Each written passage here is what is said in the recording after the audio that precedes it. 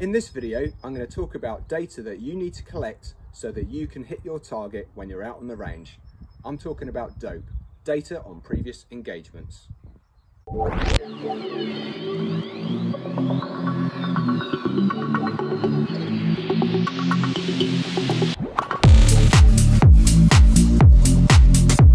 Knowing exactly where your bullet will go when you pull that trigger will make sure that you have an impact or a clean kill when target shooting. The most tried and tested method for knowing the ballistics for your bullet with your rifle is to create a dope book or a dope card with data from your previous engagements. Recording your actual bullet data will help you know where your bullet is going to go for any given range. The four most important pieces of data that you need to collect to make your ballistics app or your Kestrel work correctly are muzzle velocity, ballistic coefficient, zeroing range and scope height. To measure my muzzle velocity, I used the LabRadar. I fired a group of 5 rounds and then that gave me the average muzzle velocity for my rounds, which were 2,539 feet per second. So as you can see, one of the things the Kestrel asks in your gun profile is your muzzle velocity. The next thing you need to know is your ballistic coefficient, your BC. This will differ for every type of bullet that is out there. The ways you can find this is you can look on the manufacturer's website. They will list the ballistic coefficient for that in G1 and G7 normally. If you're using factory ammunition, you can look on the side or the back of the box. That will give you the feet per second or meters per second muzzle velocity at specified ranges. Zeroing range. I zero my rifle at 100 yards. Other people might zero theirs at 100 meters or 200 yards or 200 meters. It does make a difference to the data that your ballistics calculator or your ballistics Kestrel will give you. It's very important to know exactly what distance you have zeroed at. The next most important measurement is scope height. So this is the height from the center of your barrel to the middle of your scope. Conveniently on my rifle, I have a hole which lines up with the middle of the barrel, and I use split rings so I can use the middle of the split and the hole, use a set of calipers, and then that will give me the scope height above bore.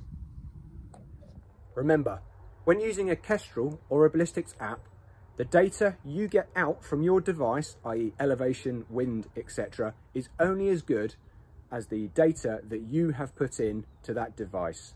Your muzzle velocity, your ballistics coefficient, your zero range and your scope height. So how do I record my dope? Well, I've got a couple of methods. So if I turn up to a shoot and I've got time to laser the targets to get the distances for them, I like to draw a sketch. So this is an example of one of the shooting areas that I use.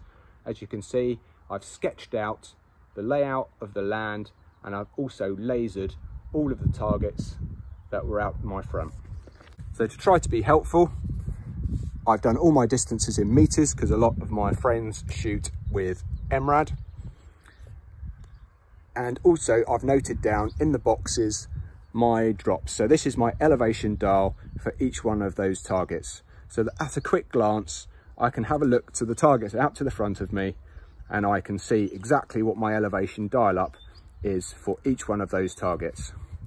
As I'm shooting, if that elevation is incorrect, I will write in a new number, which is the correct elevation for my round.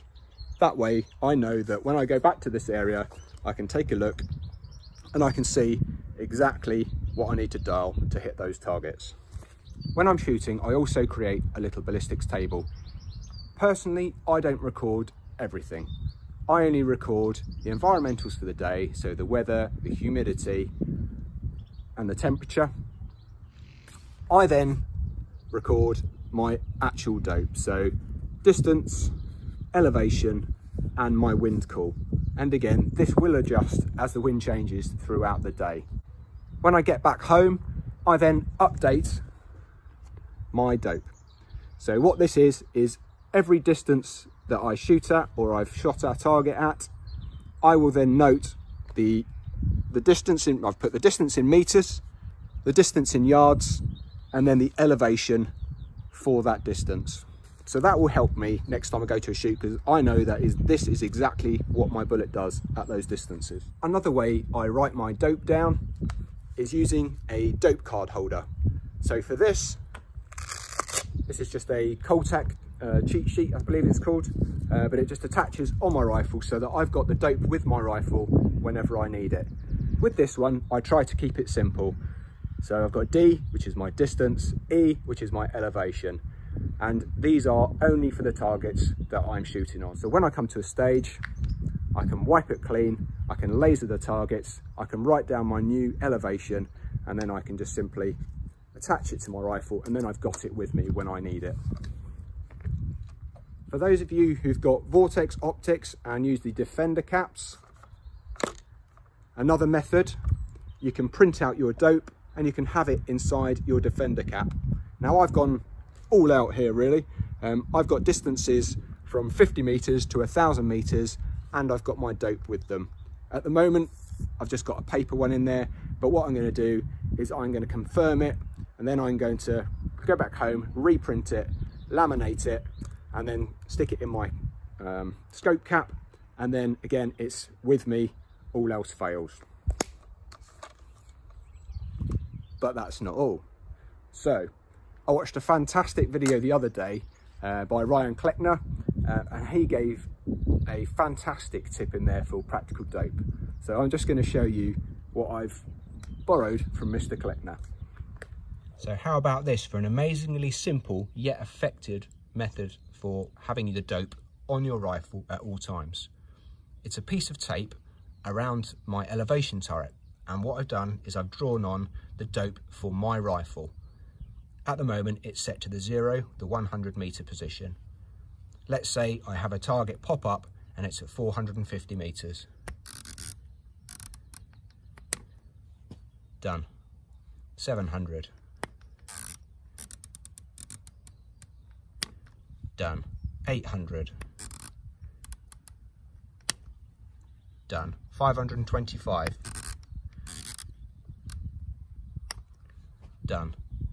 It's as quick and easy as that, and I don't need to read any dope books, I don't need to read my cheat sheet, I just need to have a look at my dial and turn it round to the corresponding number. Now what I've done, for each of the 100 meter increments, I've got a small line and then a number, and then for the 50 meter I've got a large line, and then for the 25 and the 75 meters I've just put small little lines.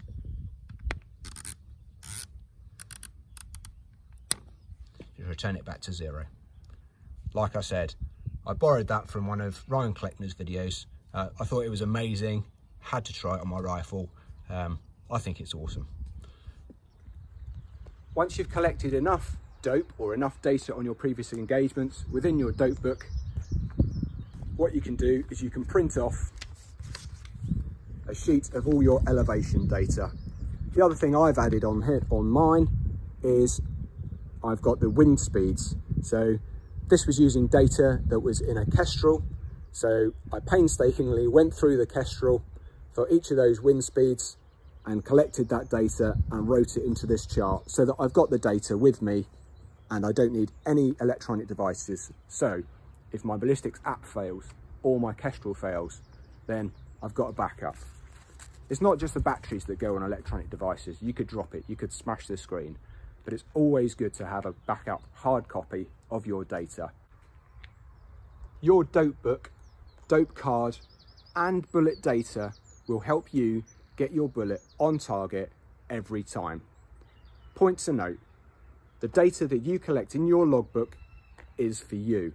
It's your bullet, your rifle. It's not necessarily transferable to anybody else. It may give somebody a rough estimate to help get them on target, but this is for your specific bullet on your specific rifle.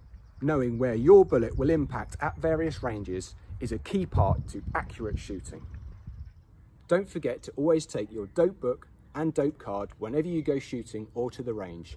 If all else fails, you've got that data that you can rely on. Remember to practice your fundamentals and do lots of dry firing training to improve your shooting.